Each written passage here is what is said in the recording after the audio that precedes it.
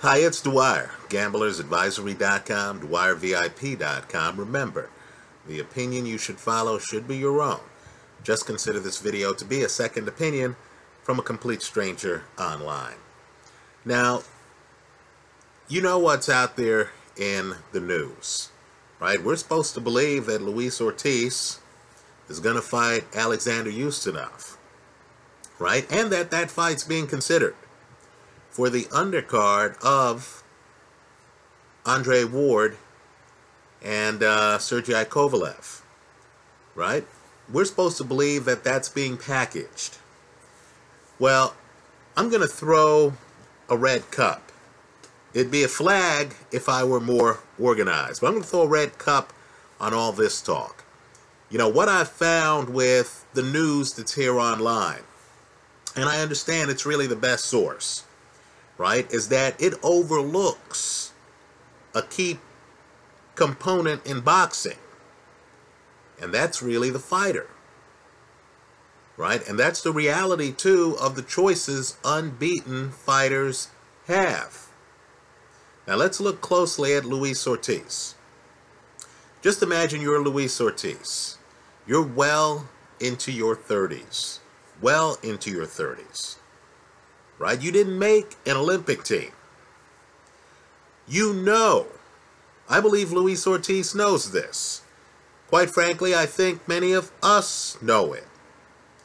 We know that if Luis Ortiz gets inside on Anthony Joshua or on Deontay Wilder, guys with belts, it's going to be a mismatch on the inside. Right? Ortiz may not be the athlete either of those guys are, but he's certainly the boxer. Right? Ortiz against either, the title could well change hands. He's a serious threat to the heavyweight title. Right? Now, let's go one step further. What I'm going to say next is a little bit loaded. It's subject to disagreement. Fair enough. Right? But I believe the best heavyweight on the planet right now is Tyson Fury. Right? I think Tyson Fury beats the other guys I've just mentioned. Right? Let me be clear. Deontay Wilder, Anthony Joshua. Right? I think Fury's the best champion. I think he beat the real champion. Right? And that was Vladimir Klitschko. Right? Now let's throw Tyson Fury out of the mix. Right? Vladimir Klitschko. If he beats Tyson Fury, now this is a big if, because Klitschko, in my opinion, is already going to be in the Hall of Fame. Right? He has other things going on. He's a father now. Right? But if he beats Klitschko, and if he wants to continue his career, he knows what it's like to be in the ring with Anthony Joshua. He sparred with him already. He knows what it's like to be in the ring with Deontay Wilder. He sparred with him already. He's beaten Alexander Povetkin already. An argument can be made, I think it's the right argument, can be made that Vladimir Klitschko should be considered at least the second best heavyweight on the planet. Right? I know this is not what people are focused on in the real world, right? They're saying, hey, Deontay Wilder's a champion, etc., right? We're trying to cut through the public narrative. Why? Because we're trying to get an edge on the casino. Right? So we're trying to sniff out what's BS. We're trying to sniff out what's real. I'm just telling you that of all the heavyweights out there, I mean all of them, the worst possible opponent, right, for any fighter in the heavyweight division is going to be the winner of this Tyson Fury-Vladimir Klitschko rematch. Right? That's going to be the toughest opponent. If you want a share of the heavyweight title, that's the steepest mountain to climb. Right? If they tell you that you have to fight one of the other guys, you're okay.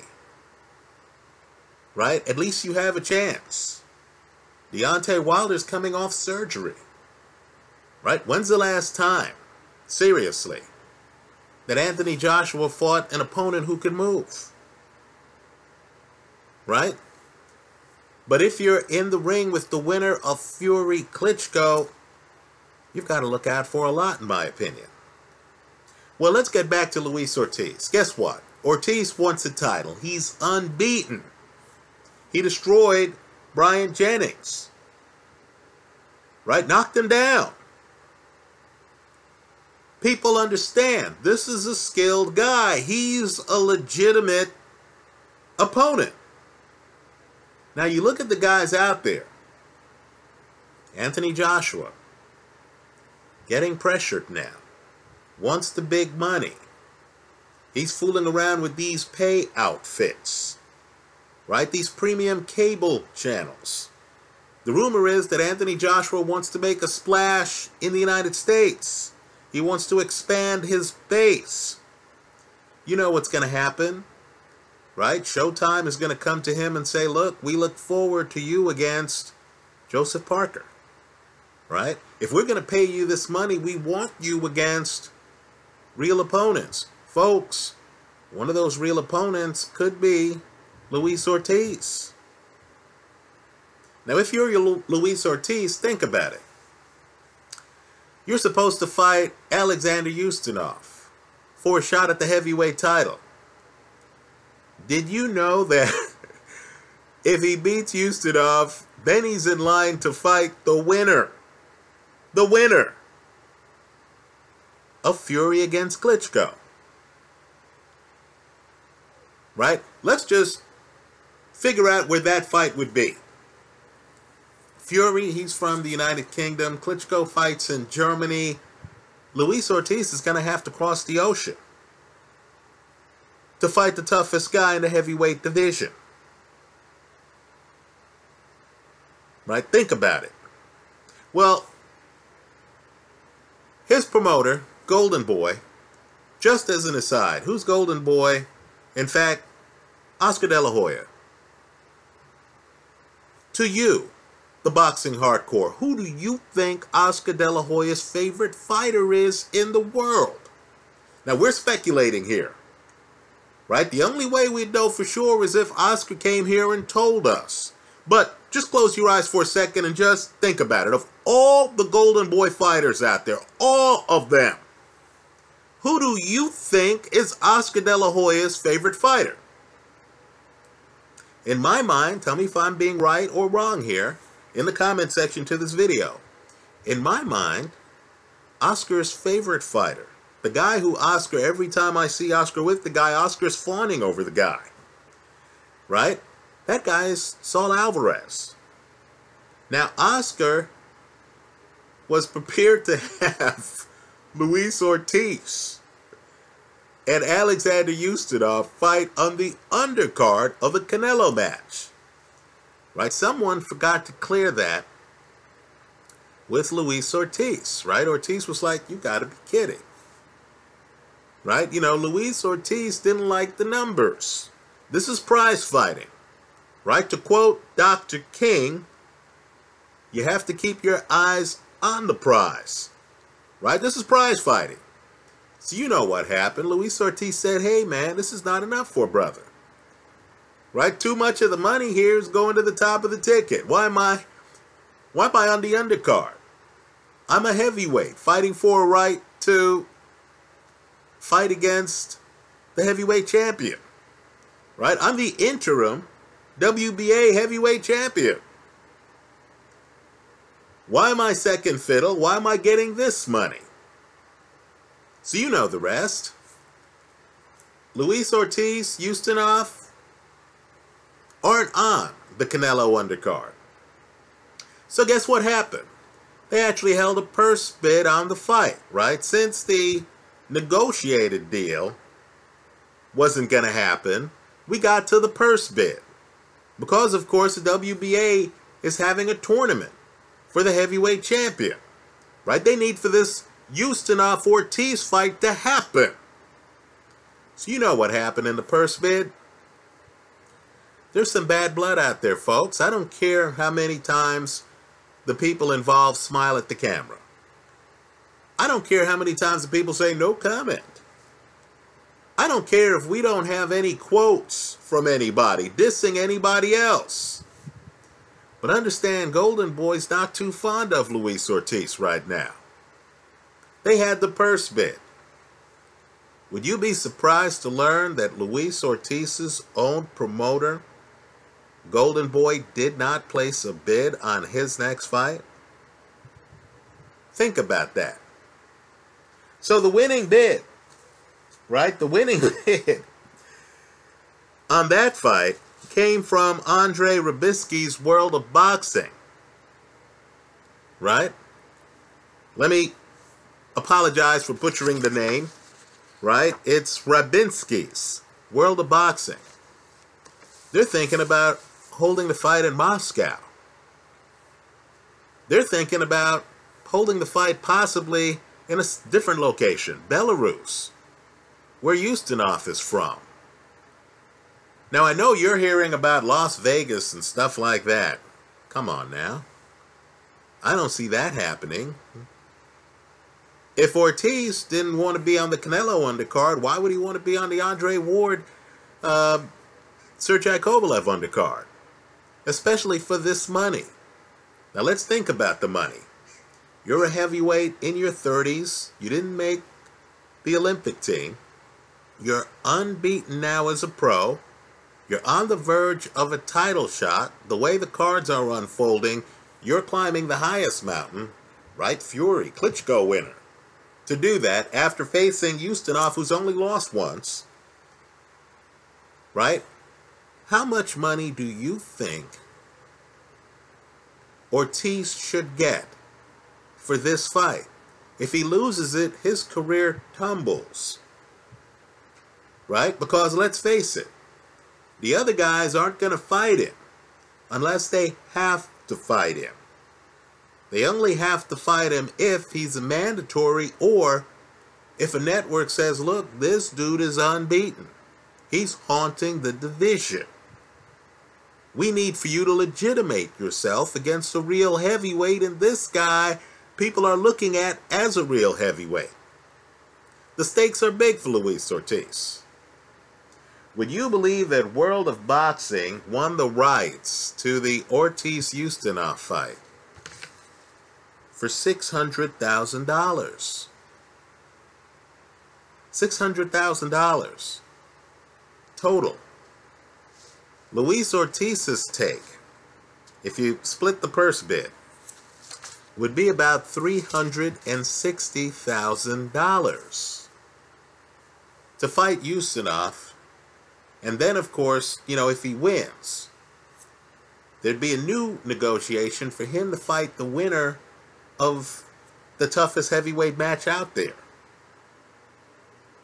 Right? Klitschko, who ruled the roost for years, against Tyson Fury, who's still unbeaten.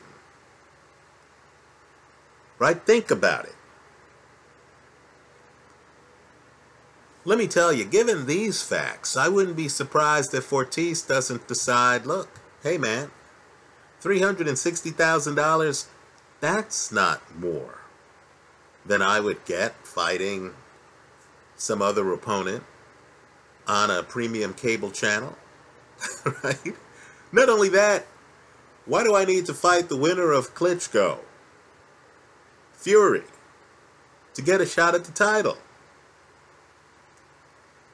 Right? Let me have my management group talk around and see if we could quietly have a deal with one of these premium cable channels to fight one of these other heavyweight champions. Right? I know I've made a video here online of Ortiz-Ustinov. It's still being discussed. Right? It's now gone to purse bid, etc.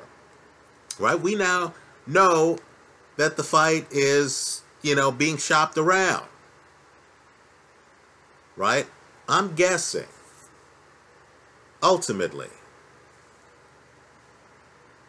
the fight ends up in either Moscow or Belarus. In other words, Luis Ortiz wouldn't just be crossing the Atlantic to fight for the heavyweight title down the road, but Luis Ortiz would have to cross the Atlantic to fight in this fight. Right? Think about it. One of the things that has led me to this conclusion is the fact that Andre Ward in his 30s, Kovalev in his 30s, right? These guys want as much money as possible right now, don't they? They're not going to break off a big chunk of change to have this heavyweight elimination fight on the undercard. I don't see that happening. If I'm Ustinov too, I'm thinking to myself, hell, I want the fight in Moscow or Belarus, where Ustinov lives right now. Right? I'm not an American. Why do I want to travel to Las Vegas for this fight? Right? I mean, the heavyweight division is big overseas. Lord knows overseas is most of the champions. Right? I mean, isn't that the way it is? So, you know, I'm guessing too the promoter realizes this fight would be huge in Belarus. This fight could be big in Moscow. This fight would headline. Why would we accept second billing on some light heavyweight title fight? Right? So, I wouldn't be surprised if Luis Ortiz doesn't look at the lay of the land and say, you know what, I'm going to back out of this WBA tournament. Right? It'd be different. It'd be different if he got to fight the winner of, let's say, Lucas Brown against Frez Oquendo in the other bracket. Right? Maybe it'd be different. But here, he has to fight either a guy who was the reigning champion for years, or the young lion who beat him by so wide a margin. There are moments in the first fight where Tyson Fury has both hands behind his back. Right? So expect a lot of disarray in the heavyweight division. Right? I'll just say that unbeaten fighters have options you can't even imagine. I'm still not convinced. I'm still not convinced that if Joseph Parker beats Alexander Dmytrenko in New Zealand, that Anthony Joshua is going to fight Joseph Parker anytime soon. Right? Because, of course, both guys would be able to say, you know what? I'm going to instead fight Deontay Wilder. Right? Maybe, in fact, the young lion will say, hey, forget this. For me to be viewed as the real champion, I have to fight the winner of Fury, Klitschko. Right? Don't be surprised if belts don't get tossed in the garbage here, because these fighters have already captured the public imagination. Right? Joseph Parker, think about it. If he beats Dmytrenko, right? Sure, he's Joshua's mandatory. But then if Wilder says, hey, let's fight, he might say, hey, you know, I think Wilder's more vulnerable than Anthony Joshua.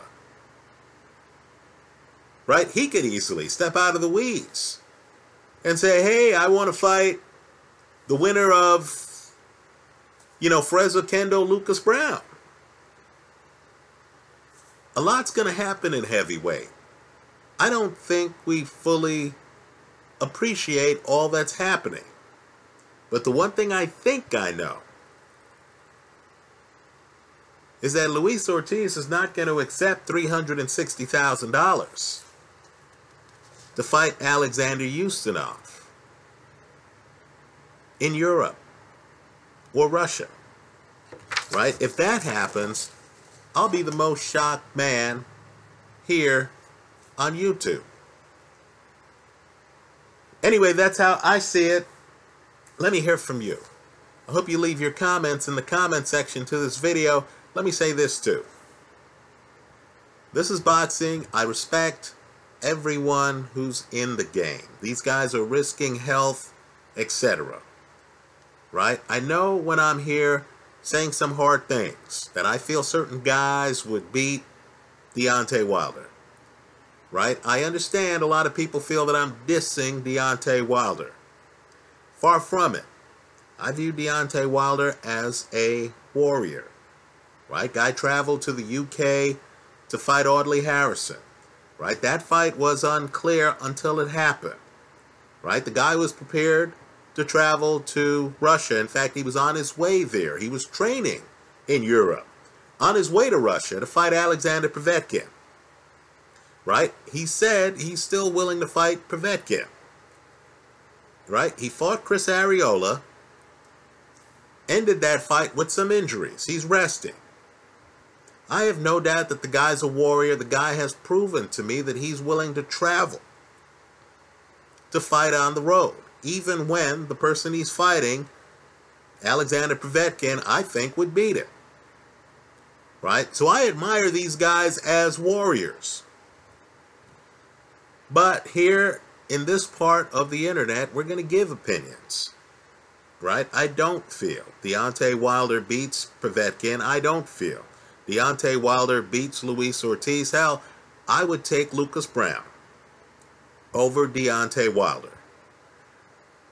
Right? Let me say, too, Anthony Joshua, dangerous guy, has mowed through some guys I thought would give him more of a fight.